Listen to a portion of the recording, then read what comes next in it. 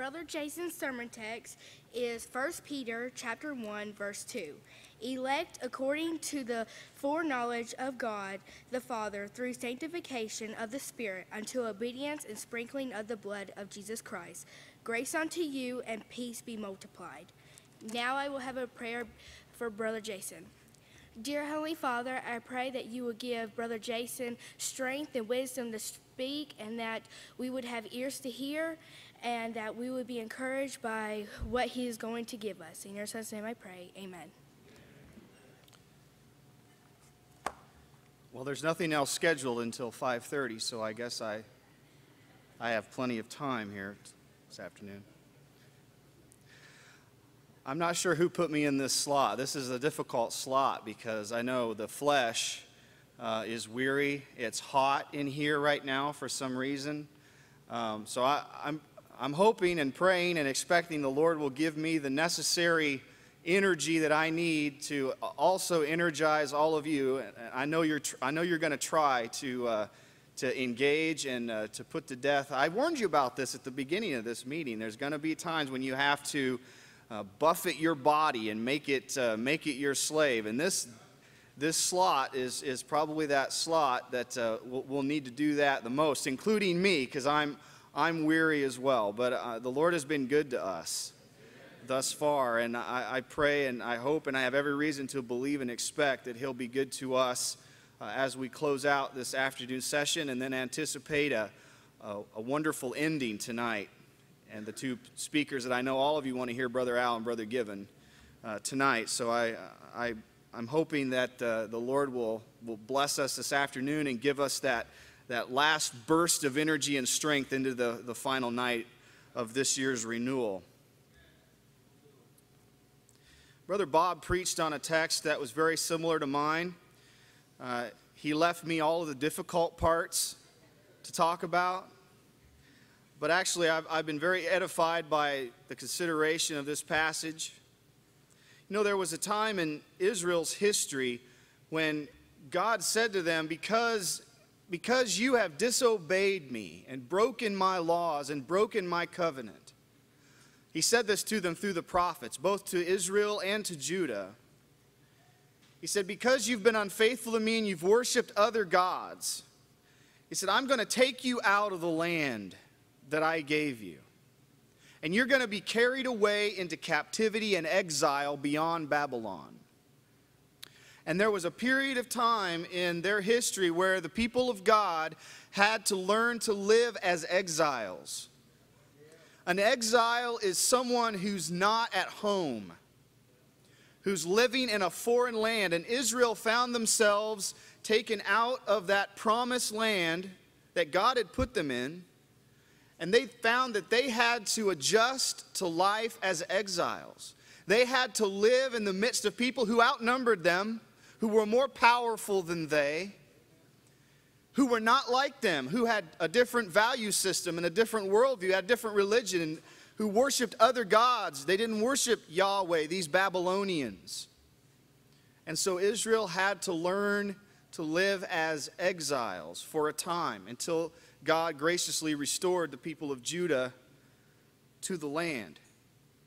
Now Peter, in 1 Peter, he addresses his writing to the elect exiles of the dispersion. And he's not just talking to those Jews, he's talking to Christians. He's talking to believers. Believers are exiles in the world.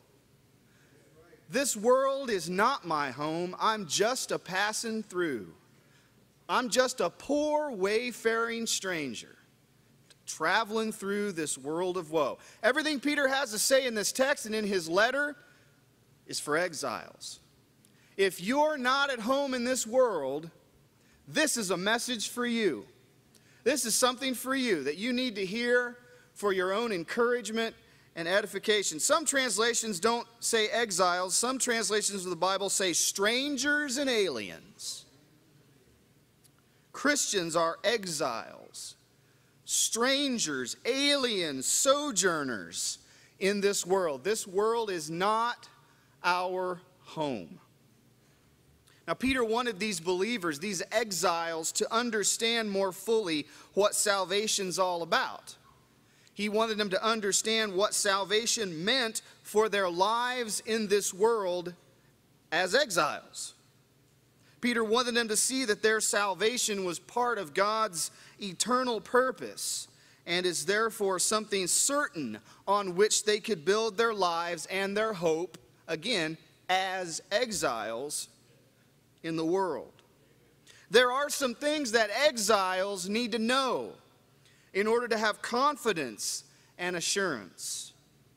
You need to know that no matter how the world treats you, God has saved you through his Son, Jesus Christ, and he has accepted you through faith in him.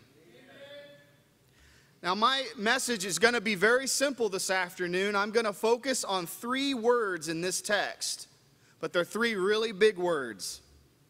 There are 3 key words that Peter uses in this passage.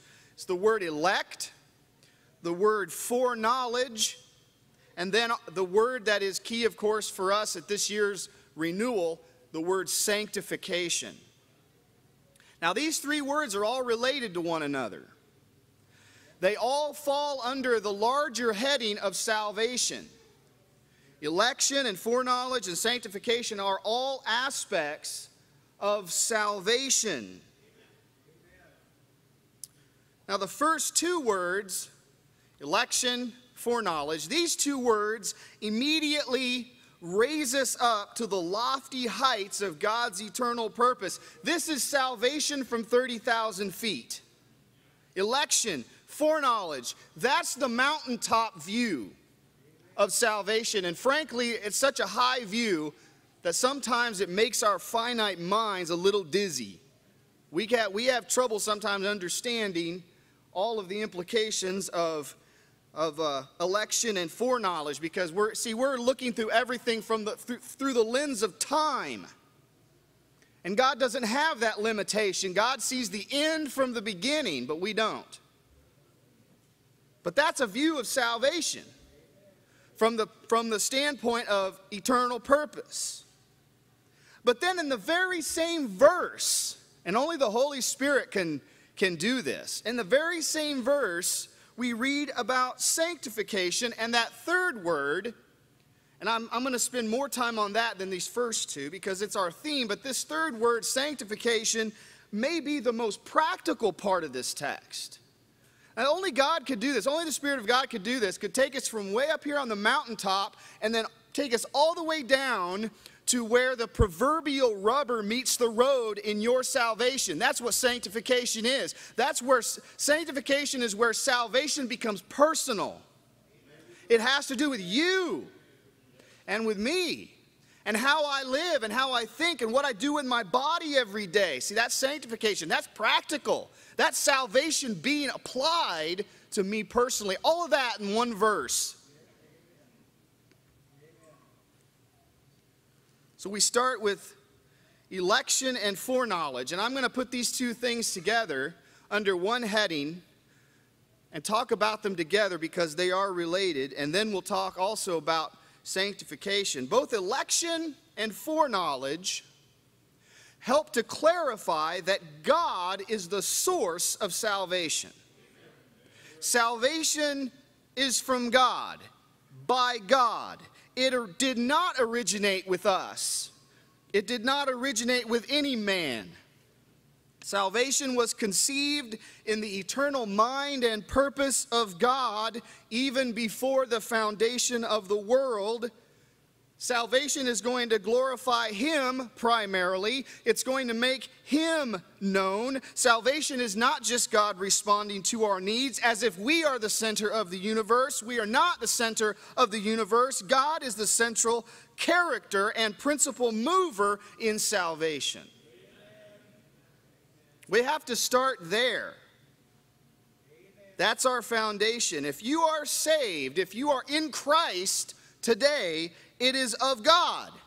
And all the credit has to go to Him. So Peter is building our faith by taking us back to the source and foundation of everything, God. See, our faith and hope are in God.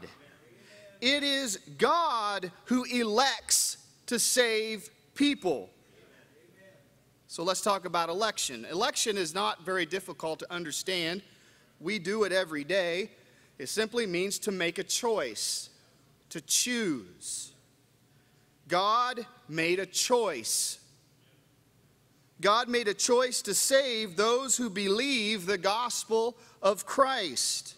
This choice was actually made by God before the foundation of the world. And Paul says exactly that in Ephesians 1, verse 4. Election is not you choosing God and God choosing you because you chose him. That is not election. Because Jesus said in John 15:16, you did not choose me, but I chose you. If it was God choosing you because you chose him, that's not God's choice at all. That would be your choice. But that's not what's being taught here. Now, election is not something that any serious Bible student should be unfamiliar with. It's literally all through the Bible. And this is not Calvinism, this is Scripture. We shouldn't have any problem accepting this doctrine of Scripture. There's lots of examples of election, but I'll point out what I think is two of the most important examples, and that has a direct bearing upon all of us as Christian people in Christ. God chose and called Abram in what was probably the most significant example of election in Scripture. Abram wasn't seeking God. Abram lived in a place called Ur of the Chaldees. It may have been in the same region where the Tower of Babel had been built. He didn't know God. He was a worshiper of idols, of false gods. Probably worshiped the sun, moon, and stars like the people at Babel may have done. And God called Abram. He chose Abram. Abram didn't choose God. That's election. Now, God's choice of Abram anticipated God's covenant with Abraham's descendants, the people of Israel. And this is the second most significant example of election in the Scriptures, where God brought his people, Israel, out of slavery in Egypt. He brought them to the foot of Mount Sinai. He made a covenant with them. He chose them out of every other nation in the world. That's election. A choice was made, a distinction was made. And here's what God said to them through Moses at Sinai. This is Exodus 19, 4 through 6. You yourselves have seen what I did to the Egyptians and how I bore you on eagle's wings and brought you to myself. That's an image of salvation. Now therefore, because I've saved you, therefore you will indeed obey my voice and keep my covenant. You shall be my treasured possession. This is election language. You shall be my treasured possession among all peoples, for all the earth is mine. And you shall be to me a kingdom of priests and a holy nation. So God's election of Israel was connected to his salvation of Israel from slavery in Egypt. He saved them because he had chosen them. Now, Peter, in this epistle from which my text is taken, Peter uses this same language and he applies it to believers in Christ. Now, listen to what Peter says. It sounds just like what I just read from Exodus. You are a chosen race, a royal priesthood, a holy nation. Sounds just like what he said to Israel. A people for his own possession, that you may proclaim the excellencies of him who called you out of darkness into his marvelous light. Once you were not a people, but now you are God's people. Once you had not received mercy, but now you have received mercy. See, that's election. Notice the connection there between election and the mercy of God. This is God being merciful. Election is God's mercy. In writing about election, Paul also made this same connection between election and the mercy of God. Romans 9:16 says, so then it depends not on human will or exertion, but on God who has mercy. In other words, if you belong to God, who made the first move? It was God. Because it doesn't depend on human will or exertion. You don't belong to God because you went to God and said, God, let's make a deal. No, it was God who had mercy on you and on me. Now, I know this is a difficult doctrine for some Christian people, the doctrine of election. For some people, the idea that God would have favorites, they say, well, that's not fair. Doesn't God love everyone the same? If God were to choose certain people over other people or even rejecting other people, God would not be fair.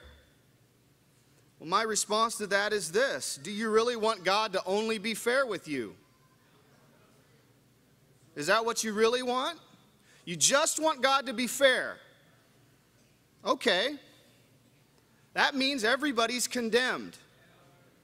Because God doesn't have to save anyone. God doesn't have to reveal himself to us at all. He's under no obligation. He owes us absolutely nothing except for condemnation. He does owe us that because he is a righteous and just and fair God. The fact that anyone is elected for salvation is not fair. It's grace. It's the election of grace. Election is an opportunity for God to be gracious because he owes us absolutely nothing. So salvation, see, is not a deal between you and God. That's what I'm trying to show you. The doctrine of election is developed so believers could praise God for his amazing grace. For by grace you have been saved through faith, and this is not of yourselves. It is the gift of God. Why? So that nobody can boast. Election pulls the rug out from under the feet of humanity and forces us down to our knees in humility before God. Election is really just an extension of the doctrine of grace. Without grace, no one would be saved at all. I don't remember who said this, but one of the brethren said, the gospel is like a door with a sign on it that reads, whosoever will may come. But when you enter that door, there's another sign on the inside of that door that says, elect. This is an insider's view of salvation. You see, there are aspects of the gospel that are unpacked for believers only. That's why we have these renewals, by the way. It's to unpack the gospel for believers. And there are some aspects of that gospel that are only unpacked for believers, and election is one of them. Election is not something you go and preach to the sinner on the street. We do preach the gospel to sinners on the street, but not this aspect of the gospel. This is for insiders. This is for people who are already exiles in the world. So you need to know this, that God's the one behind it. The inside view, by the way, is much bigger and better than the outside view of salvation. It's kind of like the old tabernacle. You know, all those rough skins on the outside of the tabernacle probably didn't look very good. Looked like an old tent, but you go inside, it's different in there. Believers need to hear the gospel. And that's why we're here, to unpack it. Some scientists say that the universe is still expanding and that we have not yet seen the end of it. As far as man can look through all of the telescopes, the Hubble telescope and any other telescope we might get and put in space, we try to look, and we've never seen the end of the universe. And some scientists say that's because it's still expanding at a rapid rate. Maybe God has made the universe as a kind of spiritual parallel to his kingdom and to salvation. It just keeps getting larger and larger, and we haven't seen the end of it yet. I think I know why election is offensive to people. This doctrine is offensive to some people. To modern people, modern people like to think that they're in control of their own destinies. We believe in free will. But part of becoming a Christian is acknowledging that everything comes from God and we depend on him, and we are not the center of the universe. God is the center. And for religious people, election's hard to swallow because a lot of religious people are on a work-for-pay program with God. But see, election's about grace, not work for pay.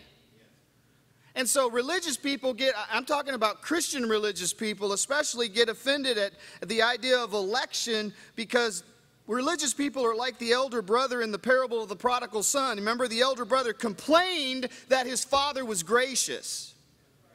Religious people who are on a work-for-pay program with God are like the workers in the vineyard who had worked all day and then they complained that they were paid the same as those who only worked for an hour.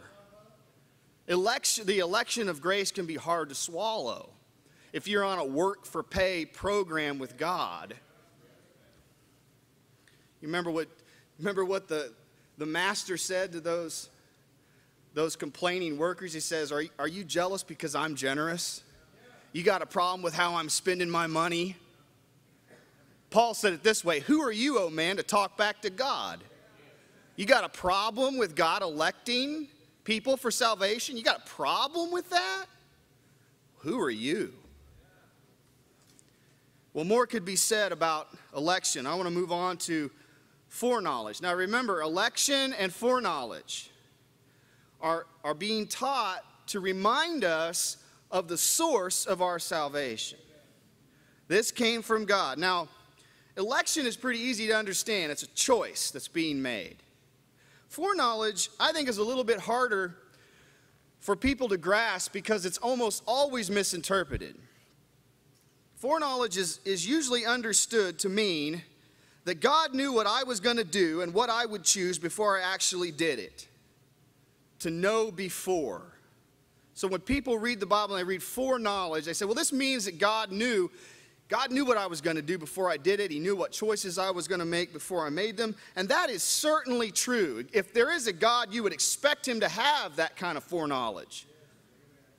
God certainly does know what we are going to do before we do it. But that's not the gospel. In fact, that's not even particularly comforting.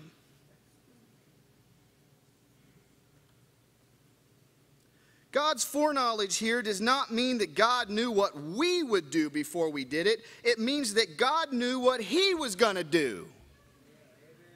To be even more precise, foreknowledge means that God knew us before we knew him, before we were even born, and even before the foundations of the world were made.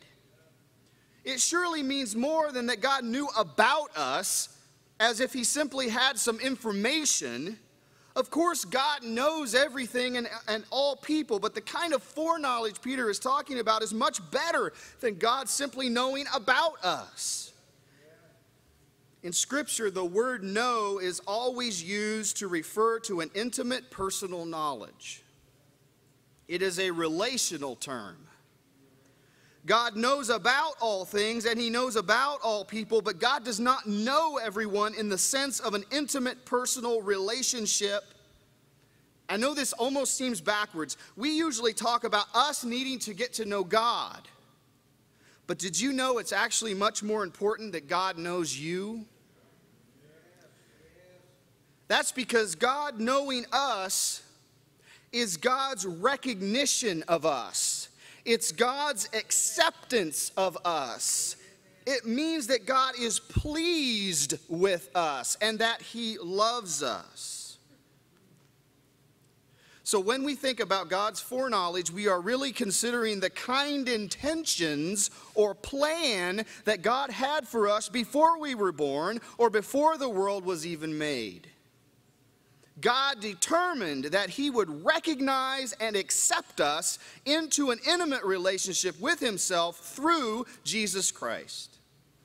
And Paul talks about that foreknowledge also in Ephesians 1, verses 4 to 6, if you want to read that passage to get the same perspective. So while God knows all about all people, he certainly does not recognize or accept all people, but he does for those in Christ. God said to Israel through the prophet Amos in Amos 3 verse 2, You only have I known of all the families of the earth. Now, surely God knows about all the other nations. He knows that they exist, but he had an intimate covenant relationship with the people of Israel. He knew them like a husband knows his wife.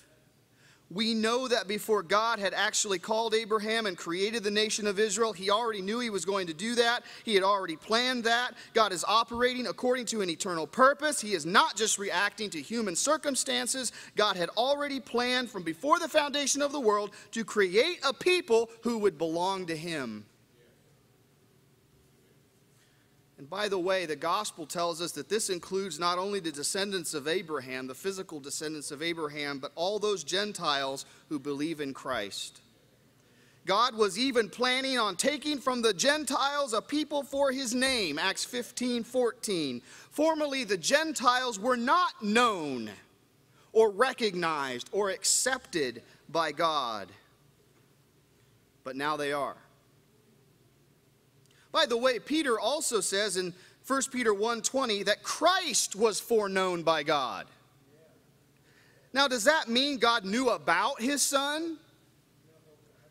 Or that God knew what Jesus would choose to do before he actually did it? No, it means that Jesus was known intimately by the Father and was chosen for a specific purpose in the eternal purpose and plan of salvation. In much the same way, God knew you before the world began, and he planned to make you his own through Jesus Christ. Foreknowledge is covenant language. It teaches us about what God desired for his people. God wants an intimate knowledge or relationship with his people. It can be compared to a marriage, which is the closest human relationship. The husband and wife become one flesh, but those who are joined to the Lord become one spirit with him. 1 Corinthians 6:17. Marriage, Paul said, is really a metaphor of the intimacy between Christ and his bride, the church. This intimate union with the Lord is what God had planned for us in Christ from before the foundation of the world. That's foreknowledge. Before time began, God had determined to have a people who worshiped him alone, who were intimately involved with him, and who loved him with all their hearts. And that is what the gospel produces, because that is what God determined to do. That's election and foreknowledge. Again, the thing to take away from this before we move on is that God is the source, the origin, the foundation of our salvation. Now, God has a specific purpose for the people that he has elected and foreknown. And so now we turn to this third word in our passage, the word sanctification, which is our theme this week. Again, election and foreknowledge clarify the source of salvation. Sanctification clarifies why God saved people and what he wants to do with them and through them now that they're saved. So we have a great overview of salvation in this passage. We have the origin, the source, the foundation of salvation. We have the purpose of salvation, or why God saved us, to be sanctified. Now, in my opinion, it's sanctification that's usually skipped over by the church when the church talks about salvation these days. You can go to church and hear people talk about getting saved, and maybe even sometimes about going to heaven when you die. You can hear church people talk about that. But what tends to be left out is that aspect of salvation that comes between conversion and heaven. And that's sanctification. That's the theme of our meeting this week. Why is it that God just doesn't immediately take us up to heaven as soon as we're saved, you know? Why does he leave us here? Well, he has a purpose for us. He has a purpose for us while we're still in the body and while we're still in the world, and he has sanctified us for that purpose, and we need to know what it is. Now, as we've already said, it's been said several times, those who are saved are sanctified or set apart for God's special use. That's the meaning of sanctification. Sanctification is closely related to holiness, which means to separate. The root word of holy actually means to cut, to separate. God himself is holy. In fact, did you know, and it might surprise a lot of people in the church today to know that it is holiness that is most often used in Scripture to describe the character and nature of God. And most people probably think it's love, but it isn't. That's an aspect of God's nature too, but if you study the whole Bible, whenever the Bible talks about who God is or what God is or his nature or character, it's holiness is the word that is most often attached to God's nature. That's because holiness is the summation of all of God's attributes. God's name is holy. God is separate, unique, different from everyone and everything else. This is why it's always wrong to represent God with a physical image. God's too holy for that. God cannot be represented by any created thing, especially something you create. When God took Israel for his people, he sanctified them. He set them apart, as we've already established, from every other nation on earth. And God demanded that Israel be holy. Why? Because I am holy. Now, this is a crucial principle to see. The people of God had to be like God. For I am the Lord who brought you up out of the land of Egypt to be your God. You shall therefore be holy, for I am holy. That's the theme of the whole book of Leviticus. In fact, the entire law was a lesson in holiness and sanctification. God was teaching Israel about himself and what it would take for them to be his people. The ultimate goal was for God to dwell in their midst. And God's presence cannot dwell in the midst of an unholy people. To be in the presence of a holy God was a scary experience. Because it's God's nature to oppose anything or anyone that is not like him. And so no Israelite was casual about the presence of God.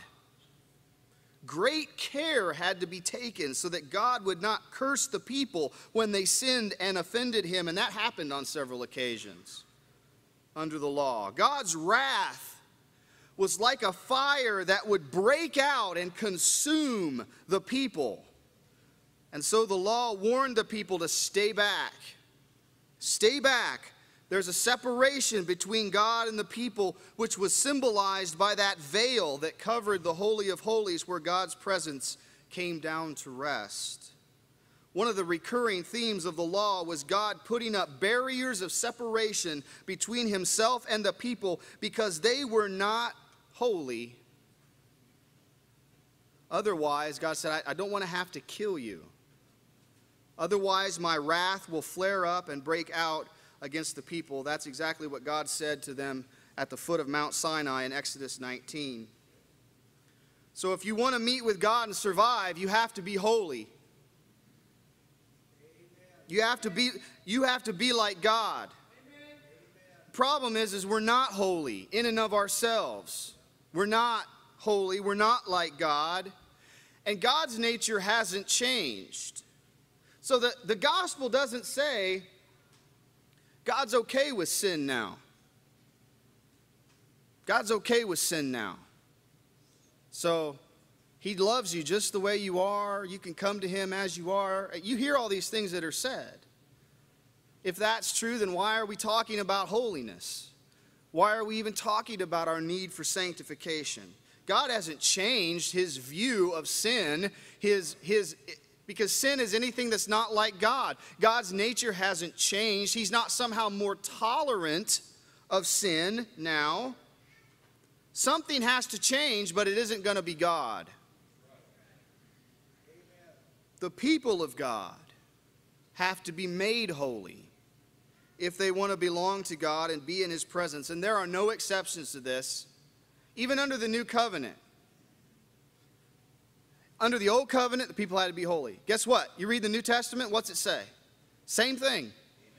Peter says the exact same thing. He actually quotes Leviticus. Be holy because I'm holy. The demand is the same. Why? Because God hasn't changed. What has changed? The people.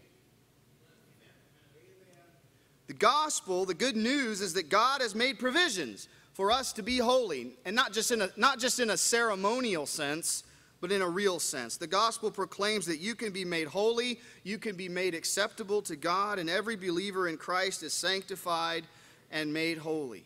Amen. Now, the Holy Spirit had something to do with that. Because Peter says, he adds in our text, sanctification by or through the Holy Spirit. The gospel promises the gift of the Holy Spirit. That's what Peter said on the day of Pentecost, wasn't it? The gift of the Holy Spirit is promised, the indwelling of the Holy Spirit is promised to every believer. So Peter is saying it's the Spirit that sanctifies us. Now God has cleansed us so that his Spirit can dwell in us. But what Peter is saying is that the continuing presence of the Spirit and work of the Spirit in our lives is what sanctifies us. He's not talking about the initial cleansing that enabled the Holy Spirit to come in. He's talking about the continuing presence of the Holy Spirit in our lives. See, we're the temple now. God wanted to dwell with his people. He wants to dwell with his people now, except he's going to dwell through the Holy Spirit in your mortal body. Your body's the temple of the Holy Spirit. And that fact, the fact that the Spirit is in you, that's what sanctifies you and sets you apart for God to use. You are a vessel. We've heard that said this week, right? You're a vessel. A vessel for what? For God. Himself. The Spirit of God himself. Your body's a vessel for the Holy Spirit. You are a sanctified, set-apart vessel for God to live in you and to do something in and through you. You are a sanctified vessel for the service of God in the world. This gift of the Spirit, see, it's not just for your own personal edification. It's not just for show. The Spirit dwells in us because God wants to use us to do something. Now that he has cleansed you and made you a new creation in Christ, he has given you his Holy Spirit. Now you're ready for God to use you. That's sanctification by the Spirit. And by the way, that might sound bad to some people. I don't want to be used. You know, nobody wants to be used except for those people who love God. If we love God, we want him to work in us. We want him to work through us. We want to do his will. Now, if the Spirit of God is dwelling in you and if he has sanctified you, then you can be sure there will be some evidence of his presence in your life. I want to emphasize this the rest of my message here. That God's sanctification of us and him putting his Holy Spirit in us means that he wants to use us to do something now in our bodies in the world. I'm not saying that what we've mentioned already about the fact that God is preparing us ultimately for glory is also a part of sanctification. I'm not negating that at all. What I am saying, though, is that salvation is more than just getting saved and then sitting around while we wait to die and go to heaven or for the Lord to come. Sanctification doesn't mean, I think Brother Aaron already said this in his message earlier, it doesn't mean we just kind of sit on a shelf and look pretty for the Lord and not do anything. That's not what sanctification is. Recently, Ada and I bought a house, and I remembered as we moved all of our boxes, and I remembered all of the little knickknacks and paddywhacks that women need for homes, because we started to unpack them all, you know. And Ada had all these, I call them knickknacks and paddywhacks, you know. They're just these little things that women love that sit around the house, and I don't know what they do. They just kind of sit there, and I noticed there was this one piece she had. It was this tall metal vase, and it had all of these twisty, sticky things coming out of it, and she wrapped some lights around it, and she put it in the corner and plugged it in, and it sits there and blinks off and on and off and on. What does that do? What is that for? It's not for anything. It's just to sit there. Now, is that what sanctification is? Did God just sit you in a corner just to sit there and blink? Just to sit there and look pretty without any usefulness at all? I'll tell you what sanctification is like. You know, we have sanctified people in the world even. Soldiers are sanctified. Do soldiers just sit around and look pretty? No, they are useful to do some work, and sometimes it's bad work too, hard work. Police officers are sanctified people. Do they just sit around and look pretty? No, they're set aside to do some work. Nurses and doctors are sanctified people. They don't just sit around. They do some work, important work. Firefighters are sanctified men. They don't just sit around. They're not supposed to. They're sanctified to do a work. Do you see what I'm saying? Do you see what I'm illustrating? Sanctification is for a work. Now remember that Peter is writing to people who are exiles in the world. This is one of the effects of the Spirit dwelling in us. The very presence of the Spirit in us makes us exiles in the world. We simply don't fit in with the world because we're being driven by a different power. Ephesians 2 verse 2 says the Spirit is at work, Satan is the spirit at work in the disobedient. The Holy Spirit's at work in the believer. That makes us at variance with the spirit of the age. The world has a spirit at work in it. We have a spirit at work in us. There's variance. When we feel this conflict with the world, we should rejoice because it's evidence that we are God's people. Now, we addressed this in our discussion, but I want to address it myself. What is the world? The world is more than what we call culture or society. The world has a certain spiritual quality. It is an organized system of rebellion against God that is animated by Satan, who is the ruler of this world and is called the God of this world. The world has certain values and goals, all of which are opposed to God. You can read 1 John 2, 15 to 17. I say this because I think Christians get confused about what the world really is and how we should be separate from it. Now, if the world is nothing more than culture, all we have to do to be separate from it is to just be weird. If culture zigs, then we zag. We buck the trends, and voila, we're automatically sanctified, right? We're different. I don't think it's that simple. Or some Christians say, well, there's some period of time in the past that was more holy than the present. So we're going to go back there and pretend like it's the 1950s. Or even better, that it's the 19th century.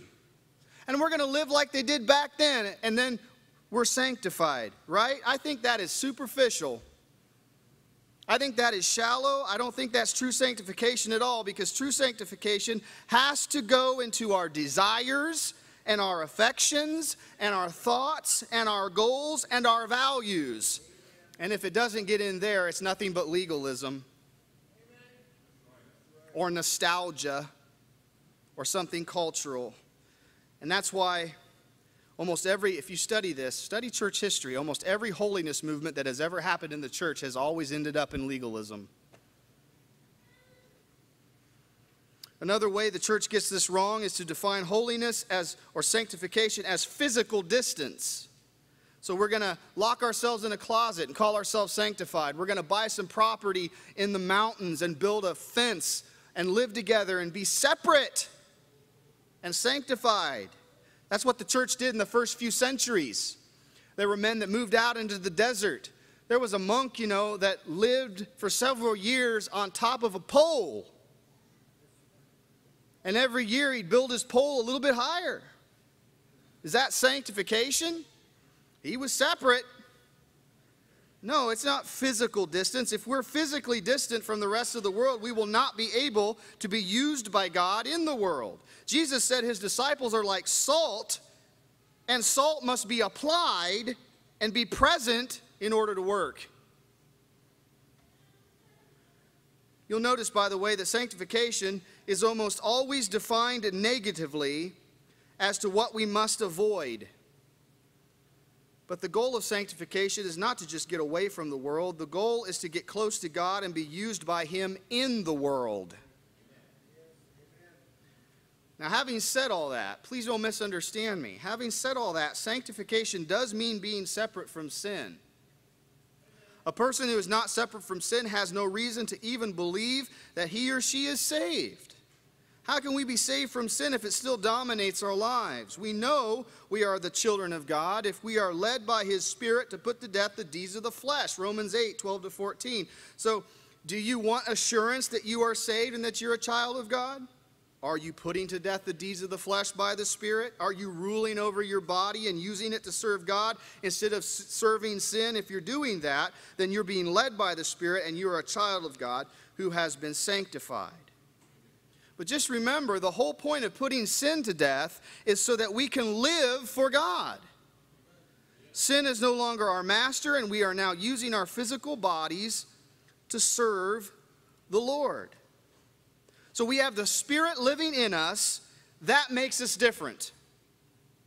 But the Holy Spirit wants to do something in us while we are in the world. The Holy Spirit wants to make us instruments and vessels for the Lord to use. And so the Spirit actually dwells in our bodies because God wants to use our mortal bodies in this world. Your body, by the way, is how you interface with the world. If you didn't have a body, if you were just a spirit, you couldn't interface with the world. Our bodies belong to the Lord. He purchased our bodies when Christ died, and then He sent His Spirit to dwell in our bodies, giving life to what was once dead in trespasses and sins. So the believer has no right to live for himself in the world.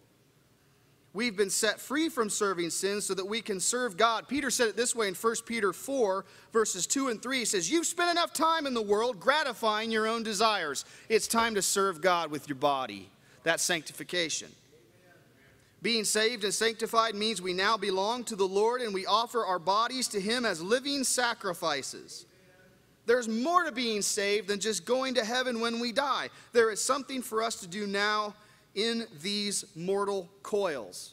The first thing we have to do, and I'm coming back to the first thing I talked about, we live as exiles. We live as strangers and aliens in the world. That means living a different kind of life, one that's in harmony with our true homeland, being willing also, and this has been brought out, to endure suffering. Exiles suffer while we're in this world. Instead of adapting to the world, we live as exiles, maintaining our distinction from the world around us, even when the people of this world hate us and reject us and persecute us. Suffering is a part of our sanctification. Remember, you're being set apart for God in a world that hates God. Now, how do you think that's going to work out? It's going to work out in some opposition, some conflict. Now, as we interface with the world, as we're being used by God in this world, Peter says, and everything I'm going to say, I'm almost done. Everything I'm going to say now just comes out of the larger context of Peter's epistle as it unfolds. Peter says we're not supposed to interface with the world with hostility, like we hate everyone in the world. He says we're to do this with gentleness and respect. Why? So that the people of this world will listen to our witness for Christ and the hope that we have in Him. He says, be ready to give an answer to anyone who asks you for the hope that lies within you. 1 Peter 3:15, he says, but do this with gentleness and respect. We're not to live, secondly, Peter says, we're not to live in the world as rebels or troublemakers. We're to submit to all the earthly authorities. Chapter 2, verses 13 to 17. We're to be aware that the world is watching how we live. So we're always to do what is right and what is good, even if we suffer as a result. And in so doing, we will be living according to the example of Jesus Himself, who did what was right and selflessly and silently bore unjust suffering from evil men. As we live in this world as exiles, we have to entrust ourselves to God and to His care even as we suffer the world's rejection. I want to emphasize this again. I don't think this can be emphasized too much, that sanctification is not just the negative aspect of refraining from sin. There's a positive aspect here. The people of God should not just be known for what we don't do, we should be known for what we do. Amen. Saints should be known for doing what is good. We should be known for good works. That's why we were saved. Ephesians 2, 8 through 10, by grace you've been saved. You know the rest of that passage, for we're God's workmanship created in Christ Jesus to do good works, which God prepared in advance for us to do. That sounds like foreknowledge.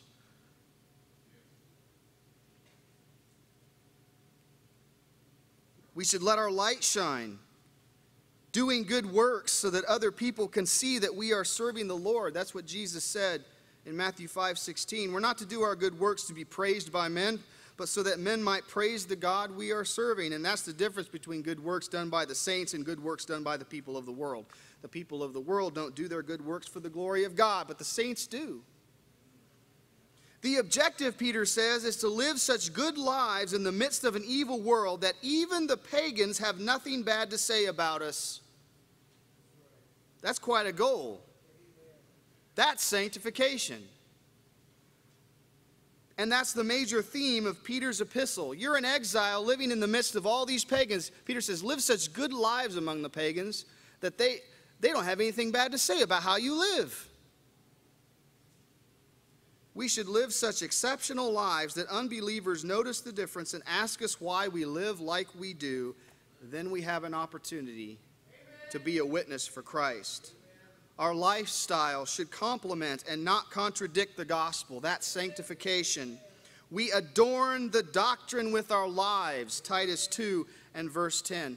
Now, I don't want to just complain about the church, but this is a major crisis in the church right now, in case you didn't know, and I know you probably do. But when the lifestyles of professed believers does not adorn the gospel, we will have no moral capital or integrity in the world. The church today wants to have a place in the public debate, especially when it comes to moral issues. And yet the world can easily see and point to all of the public moral failures of Christians and of the church, often among its leaders. And on that basis, they can refuse to listen to anything we have to say. The church lacks integrity and moral power because it's not living a sanctified life. Now, there's another part of God's purpose for the church that's often minimized, and I'm going to conclude with this. I just got done saying we've been sanctified to do something, to do good works. That's one of the reasons for our sanctification. But there's another part of God's purpose in our sanctification that I think is often minimized. We've been sanctified to say something to the world. Sanctification involves showing something to the world and saying something to the world. Peter says in 1 Peter 2:9, we are to declare the praises of him who called us out of darkness into his marvelous light. You've been sanctified for that purpose, to declare the praises of God, the God who has saved us. God's people are to be speakers. We don't believe in quiet Christians and silent saints. We're to be speakers who tell the world about God and about what God has done to save us. I'm not saying that every Christian should be a pulpit preacher, but every believer is a witness who has a testimony in his or her heart to share with the world. Every believer ought to be able to talk about his or her faith intelligently to anyone willing to listen. Collectively, the church has been sanctified for the purpose of declaring God's message to the world. We should not expect the world to like what we have to say, but we have to say it anyway. We do not have the option of silence or compromise. It's our job to speak the truth of the gospel. It is not our job to produce results. This is God's purpose, and he's responsible for it, and he's also responsible for the care of his servants while they're in the world. I can tell you, and I think you would agree, that nothing is more exciting and satisfying than being a part of what God is doing and putting ourselves in the hands of God during the days of our sojourning. When the world rejects and persecutes us, we should not be surprised, but we should rejoice, because then we know for sure that we belong to Jesus.